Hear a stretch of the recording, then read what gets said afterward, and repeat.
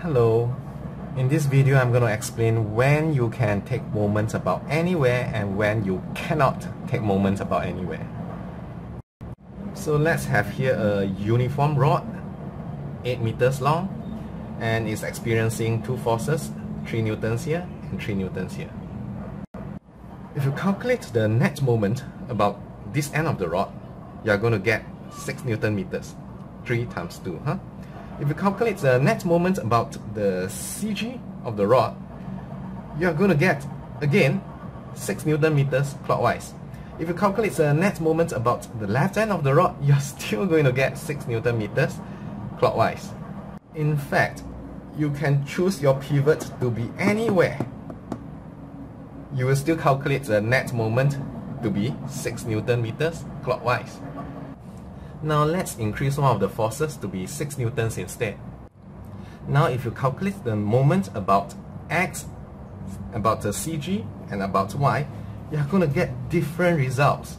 So what's happening? Is this rod going to rotate clockwise, not rotate, or anti-clockwise? I have a mathematical proof here. It involves some vector algebra, which means you don't have to know this for exam purposes.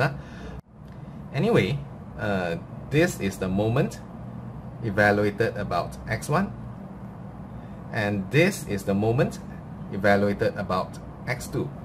So x2 is shifted from x1 by this amount delta x. So it can be shown mathematically that when you shift your pivot point by delta x, then the net moment is going to change by this amount here. This means that if your net force is 0, then this term is also 0, which means the net moment about x1 and x2 are the same.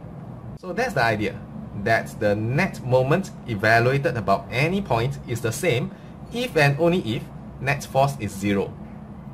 So coming back to the example we started out with, do you notice that net force is 0, 3 newtons one way and 3 newtons the other way? So if net force is 0, you can calculate the total moment about any point you want.